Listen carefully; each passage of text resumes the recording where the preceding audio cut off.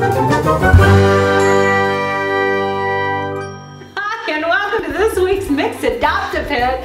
Oh my goodness, with us we've got Patty with the Amarillo SPCA, and today she brought us Taz.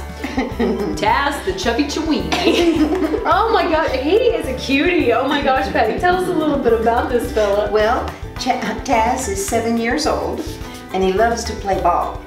Just before I brought him today, he was playing ball at the shelter and having a really good time. So he's kind of been panting since we got him here.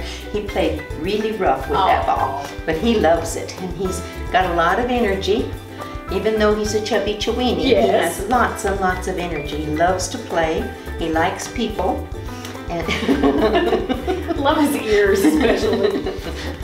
When he was walking up here, he's whoa! See, energy right there. He was wagging his tail, but his whole little booty just moved. Yes, he wants to get down and play. He does. Oh my goodness!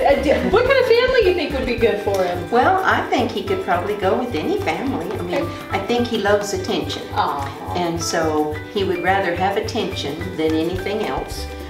He doesn't like to be trapped in anywhere very long. That's okay. See, and he's like, I'm gonna bring it to you now. He kind of wants to be.